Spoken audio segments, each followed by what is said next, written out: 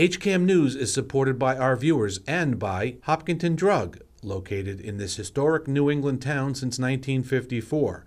They are a multifaceted store dedicated to providing clients with an array of healthcare options. And by Webster First Federal Credit Union, providing financial products with attentive customer service to the local families and businesses of Hopkinton. Visit us at websterfirst.com.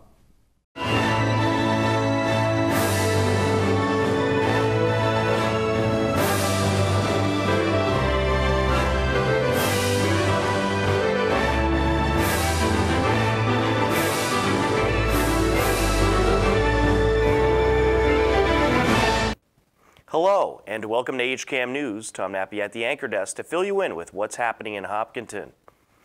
On this edition of HCAM News, we'll get you caught up with the latest Hiller sports highlights. We have a preview of this year's Hiller boys and girls track and field teams. We'll get you caught up with some of the latest town government news, and Matt Clark has our HCAM Insider. But first, here are some happenings in town you should know about. On Wednesday, April 24th, the Hopkinton Women's Club hosts the 32nd annual Meet the Candidates Night at the HCAM Studios. Get a chance to ask this year's town election candidates questions. You can ask questions a number of ways, including attending the event or emailing questions prior to live@hcam.tv. Meet the Candidates Night starts at 7 p.m. on Wednesday, April 24th. On Saturday, April 27th, starting at 1:30 p.m., learn about the dangers of ticks at the Hopkinton Public Library. The event, sponsored by Friends of Whitehall, will host entomologist Larry Dapsis to discuss the dangers of ticks and answer questions from the public. Tick diseases are completely preventable. Come learn how.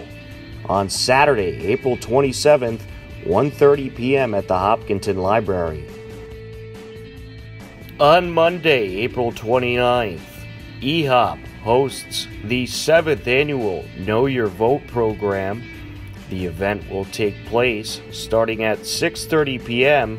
at the Hopkinton High School Library. If you have a question about town meeting, this is a must-watch program. You may submit questions a number of ways, including attending the forum or in advance by email at knowyourvote@ehop.org. Find out more at ehop.org. On Wednesday, May 1st, HCAM will host the annual Town Election Contested Races Debate. The debates will start at 7 p.m. There are 5 contested races at this year's town election, including Board of Selectmen, Town Moderator, Commissioners of Parks and Recreation, Commissioners of Trust Funds, and a 2-year term for the Planning Board. The debates will take place Wednesday, May 1st, 7 p.m. at the HCAM Studios on 77 Main Street. Find out more at hcam.tv. The Board of Selectmen recently approved 3 ballot questions for the 2019 annual town election. If the board is so inclined, you could move a motion directing the town manager to forward the following 3 ballot questions to the town clerk's office. Question number 1. Shall the town of Hopkinton be required to reduce the amount of real estate and personal property taxes to be assessed for the fiscal year beginning July 1st, 2020 by an amount equal to 1,180,568? Question 2. Shall the town of Hopkinton be allowed to exempt from the provisions of Proposition 2.5, so-called the amounts required to pay for the bond issued in order to purchase a ladder truck for the fire department? Question 3. Shall the town of Hopkinton be allowed to exempt from the provisions of Proposition 2.5, so-called the amounts required to pay for the bond issued in order to purchase land for parking in the downtown or next to Town Hall. Okay. All right. The motion has, would someone like to put that motion forward? So moved. Second. Okay. Any further discussion? So if we do when's the last day that we can pull any one of these off? At this point, I don't believe the town will, or the board will have the ability to pull any one of these off. Instead, the board could move a motion at town meeting to take no action if there's an associated article with the question. Yep. However, as we have learned in the past, the state takes elections seriously. If you set a ballot question, it will be on the ballot. But if it doesn't pass a town meeting, that doesn't matter at the ballot. Okay, got it. Thank you. All right, so these three ballot questions, which are just, the motion's been made and seconded, we vote these are going to be set on the ballot. Okay. All those in favor signify by saying aye. Aye. Aye. And opposed, that is unanimous. Right after our short break, we have Hiller baseball and softball highlights. You'll meet this year's boys and girls track and field teams. Plus, Matt Clark has our HCAM Insider. A whole lot more ahead. Stay tuned. HCAM programming is supported by our viewers, thank you, and by Golden Pond Assisted Living, honoring resident choice, dignity, and independence. Our health and wellness focus keeps residents active. Golden Pond, state-of-the-art senior housing and healthcare services. Need to find that special gift for an upcoming occasion? Come to the Framingham Rotary Club's craft fair on Saturday, April 21st. Browse the tables of over 100 crafters. This not-to-be-missed event will run from 10 a.m. to 4 p.m. at Keefe Regional Tech High School, 750 Winter Street in Framingham. Get a head start on your spring shopping. You can find original art, handmade pottery, dyed silk scarves, clocks, original photography, leather goods, wooden boxes, and much, much more. All funds Rotary receives go toward grants to community and Metro West organizations that provide vital support and humanitarian services, like the Boys and Girls Club, air conditioners for senior housing, student leadership programs, Special Olympics, and many more.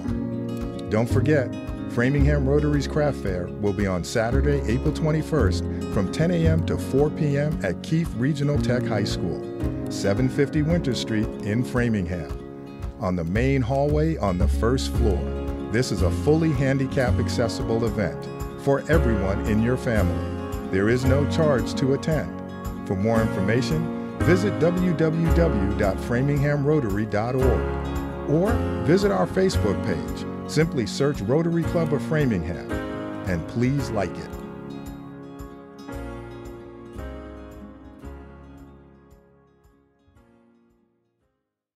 Welcome back to HCAM News. Hopkinton Hiller Track and Field kicked off their season with a pair of wins.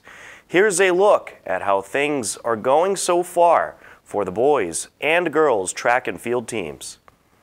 Can you talk about this year's team and what it's been like to work with this group so far? It's been great. This is my second year coaching this team, and they've exceeded expectations this year. We had some big graduations last year, but the younger kids have really stepped up, and the juniors and seniors have improved. We're pretty strong across all events this year, which is really nice to see. Our throwers have really stepped up big time at the last meet against Westwood on Tuesday. Out of 27 points in the throws, we took 22 of them, so that was pretty cool. That was something we didn't have last year, so we've enjoyed that, and our distance and our sprints and hurdles and jumps have all been strong. So it's fun to see everyone strong in every event. It's a nice balanced team. Yeah, so I'm the sprinter captain, so I'm in charge of the girls who run under the 400 meter. So 400 meter and below, I help out with jumpers and the hurdlers sometimes too. I just lead warm-ups, help encourage, just lead the girls. I'm a distance captain, so I work mostly with the girls who are running 800 mile and 2 mile, and I'm a 2 miler myself, so I work with kind of those long distance people, just leading warm-ups and helping out with workouts, that kind of thing. Can you talk about what it's been like to work with this group so far? Yeah, it's just been a really great group of girls this year. We have a lot of variety in different skills, distances, jumps with everything. Everyone's really willing to put in work and work hard and encourage each other. And we've been dominating the TBL this year as we have in past years, and so far we're off to a really great start. Terrific. Abby? Yeah, pretty much everything that Ashley said. It's been great working with all these girls, and we have a ton of people coming out this year, and we're hoping to have a great season. Excellent. Can you talk about how your meets have gone so far? Yeah, so we had our first meet against Medfield about 2 weeks ago, and that went really well. It came close at the end, but we ended up sweeping triple jump in the end, which really helped us come out on top. Medfield's one of the harder teams to beat, and then we had our meet against Westwood a week ago, and that went really well as well. Our throwing events especially were really strong against Westwood, and we've had a lot of strong performances across the board. Our next meet will be after April break, so in 2 weeks against Ashland. Terrific. And can you talk a little bit about your track and athletic experience here at Hopkinton High School? Yeah, I've really enjoyed track. I love it. I love the people that I've been allowed to meet. Track brings you together with a bunch of girls who you might not know otherwise without like the shared love of the sport. And it's just been a really great experience. You get to run with your friends, run with people you enjoy being around, and it's always fun. I've also been involved with cross country and swim, and between those three sports I've really come to love the teams here and the sport.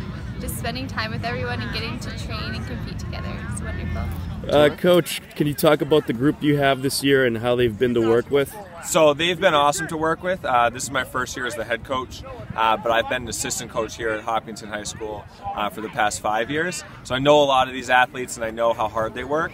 And they're very charismatic, they're very energetic. And for the boys team especially, we're coming off of a TVL championship season. And I know that they're all really motivated to try to repeat that this season. Can you talk about how your meets have gone so far? So far, we've had 2 awesome meets. The first meet, we had a lot of young guys who were being mentored and encouraged by our older athletes. So we got a victory in the first meet at Medfield. And then this past Tuesday, it was pretty cold, it was raining, it was really dark, and we pulled out a good victory against Westwood. And we had guys stay all the way to the end of the meet to watch 4 4x400 meter relay teams run in the rain, and they were awesome, really fun to watch. Tremendous. Could you talk about your captains this year? Yeah, so I have, as a first-year coach, probably the best captain situation that I could have ever asked for. The 4 young men that we have leading the team, Ben and Garrett Powers, Dan Logan, and Young Wang, just phenomenal people. I rely on them a lot to help me kind of administer a lot of the workouts and the drills that we do, because as you can see, there's so many different athletes here, and Dan, Ben, Young, and Garrett have just been so incredibly helpful. But the more important thing is they're really encouraging to all of our young athletes. They take the time to introduce themselves to the younger athletes, to encourage them, to support them through a lot of the struggles that they're going to go through as first-year athletes. Over school break, we had a whole lot of Hiller softball and some baseball for you. Here's a look at the latest Hiller highlights. On Wednesday, April 10th, Hiller baseball took on Holliston. The Hillers led 2-1 heading into the bottom of the 5th and would add on to the lead. Line up and the pitch. There's a bunt. Slow roller, and it is picked up. Throw to first. Not in time. Everybody's safe, and a run scores. I think I called that. Did I not call that? Gets a piece of this one over to center field. It's caught. Simos going to tag from third. The throw in is not in time, and another Hillers run scores. 4-1 heading to the bottom of the 6th, and the Hillers added some insurance runs. West Point had his first home run. Up ground the middle, ball, glove by the shortstop, throw home, and not in time. The run scores. Bobby McGuire comes around to make it 5-1 Hillers. Fan favorite. You'll get a piece of this one over to left field, and that gets down for a base hit. 1 run is in to score, and the lead runner behind him heading to third. He's safe as the ball will end up over in the foul territory on the third base side. It's an RBI base hit for Bobby Pagliuca. The Hillers add 5 more insurance runs, and they take the game 9-1. Hillers baseball then went on to beat Ashland and Barnstable, but fell in a road game to Bishop Feehan. The Hillers are currently 3-1 on the season. Hillers softball started off their season with a 25-5 Mercy win over Holliston on April 10th. The next day, the scoring continued against Dover Sherborne. Hillers entered the bottom of the third, leading 4-0. The hotter deals. And this is up the middle, past the reach of everybody. 1 run is around. Here comes Whalen, and she will score easily. It's 7-0 Hillers. A 2 RBI single for Katie Hawley. For the Hillers, 3 more runs have come around so far this inning, as this is driven over to left field. To the wall, see you later! Home run, Jillian Cedia, a 3-run blast, and it's 10-0 Hillers. She doesn't need a pinch runner for this. That's her first of 5, I said this year.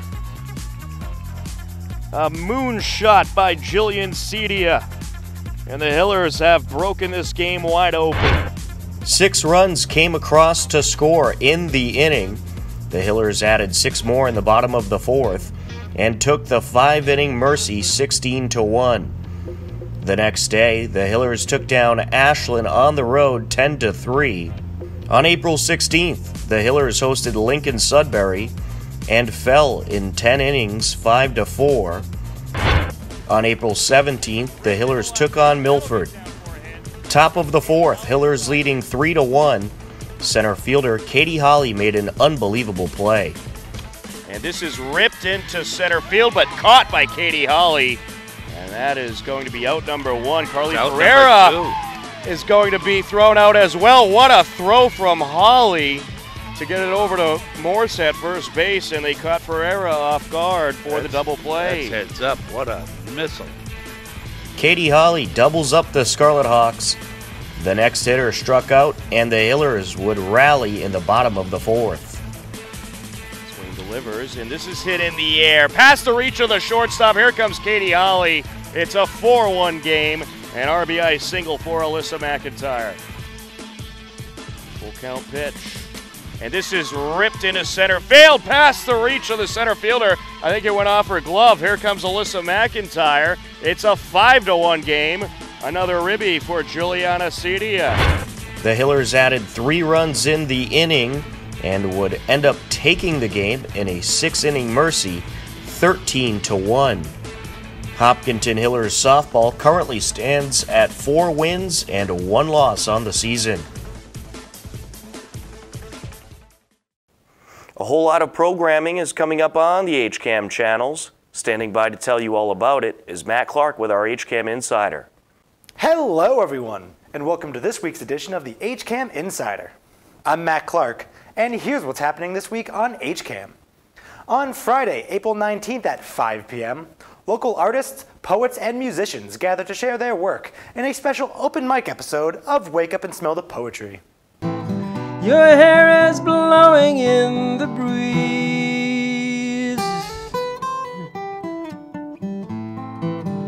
I can almost feel you by my side. On Monday, April 22nd at 7 p.m., the Hopkinton Planning Board meeting will air live on HCAM TV. On Tuesday, April 23rd at 5:30 p.m., the Hopkinton Board of Selectmen's meeting will air live on HCAM TV. On Wednesday, April 24th at 7 p.m., the Hopkinton Women's Club introduces us to our candidates for office in the upcoming town elections in the 2019 Meet the Candidates Night. And at 7 p.m. on HCAM Ed, Elmwood School welcomes the Kenyon Runners in the 2019 Scholars and Stars ceremony.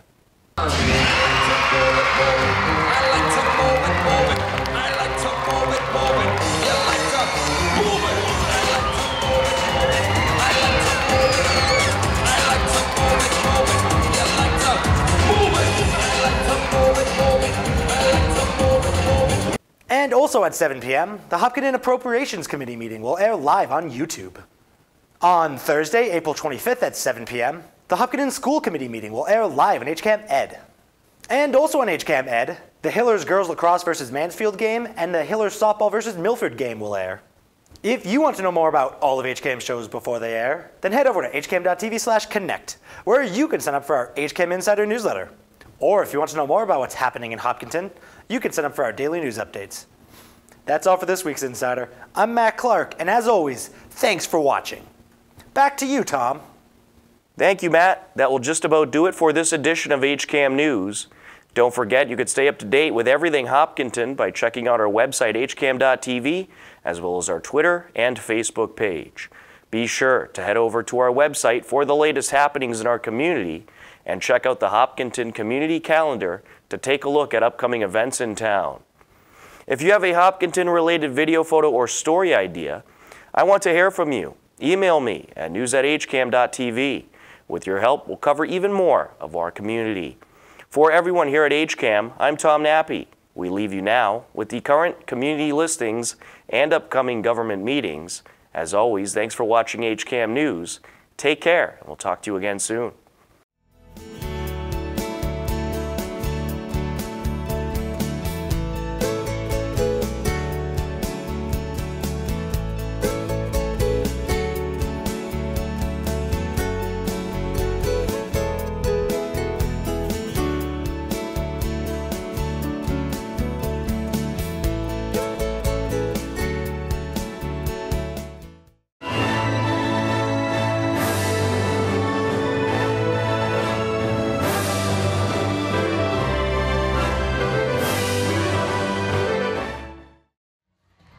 John Hancock once again brought some elite Kenyan runners to visit Elmwood with the Scholars and Stars program. As always, the students had a great time and enjoyed meeting some of the elite Kenyan athletes. And you can just walk around. So you put water in it, so for gardening. And then this is now for people who are leaders. Like if you're chosen in your community to be a leader, they give you something like this. And then you go around, you talk with it. You see? So there was a president, Moi. Yeah, Moi used, he was former president of Kenya. He used to talk to this. You guys having a good time? Yeah. How do you like meeting all the runners? Awesome, kind of. Do you have a favorite runner? Joffrey. How come? Because we won the Boston Marathon and we made a poster. Mr. Keen's class, as always, showed off some of their wonderful studies of the Kenyan culture prior to the ceremony.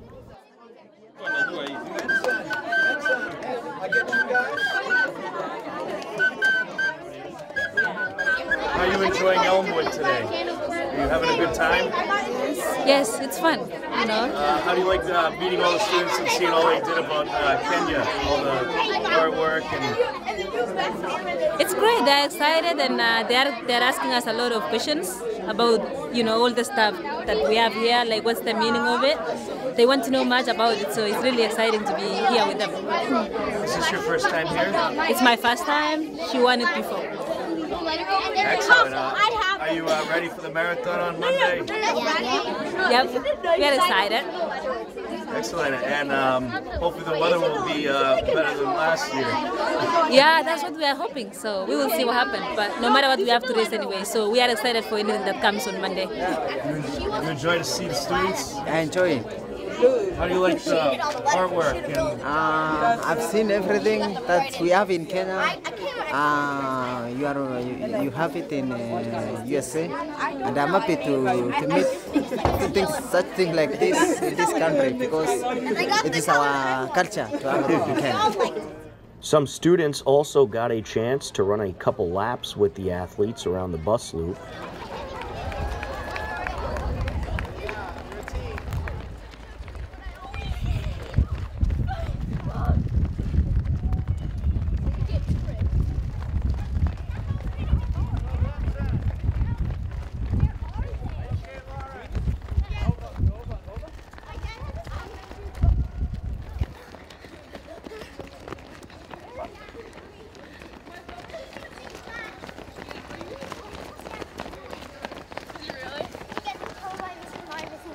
No way.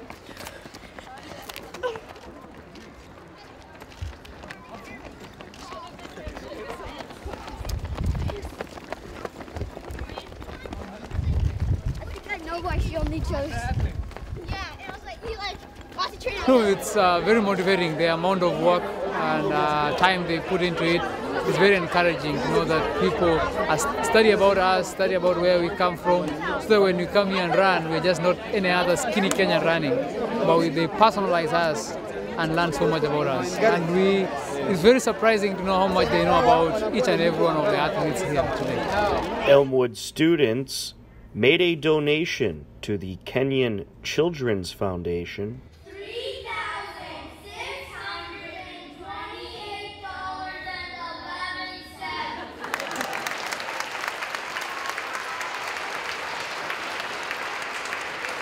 It's just an amazing to know that these kids come together. They sacrifice their money, their little money they get from their parents to be able to help other kids back in Kenya who cannot get what they have, and they help them to get it. So this donation goes a long way. This gives a chance to kids to go to school in Kenya and be able to study and get the education that these kids are getting. I'm so excited and I'm so thankful to all those that have given towards this cause. Good time today, Elmwood? Yes, good time today. How'd you like seeing the kids and all the artwork they did and all the studying about the Kenyan culture? Yeah, it's great. Terrific. Yes. Was this your first time here, Kenneth? Yeah, first time here. Excellent. You're going to be back? Yeah, I'm back. I'll be back soon. Maybe next year I'll be back again here in Boston. I like it so much. It's a nice place. Very nice environment. All right, terrific. We wish you the best of luck on Monday, Thank you. guys. Thank you. See you. You can view the entire Kenyan Day ceremony on our website, hcam.tv. Hillers boys lacrosse opened their season in Holliston. Zach Frank tied things up at 1 apiece with 6:01 left to go in the first quarter. There's a shot and a goal for the Hillers. Zach Frank firing it in, the senior. 3:20 left. Jake Weinstock strikes to make it a 2-2 game. And that is going to be a goal for the Hillers. Riley Del Ponte gave the Hillers a 3-2 lead with 9 seconds left in the first. Second quarter, Connor Sullivan nets 2 goals within the first 61 seconds to make it 5-2 Hillers. Later on in the quarter, Dylan McBride nets a goal for Hopkinton to make it a 6-3 game. And now Sullivan. And Sullivan rips it in. All kinds of mustard on that one. 7-3 Hillers.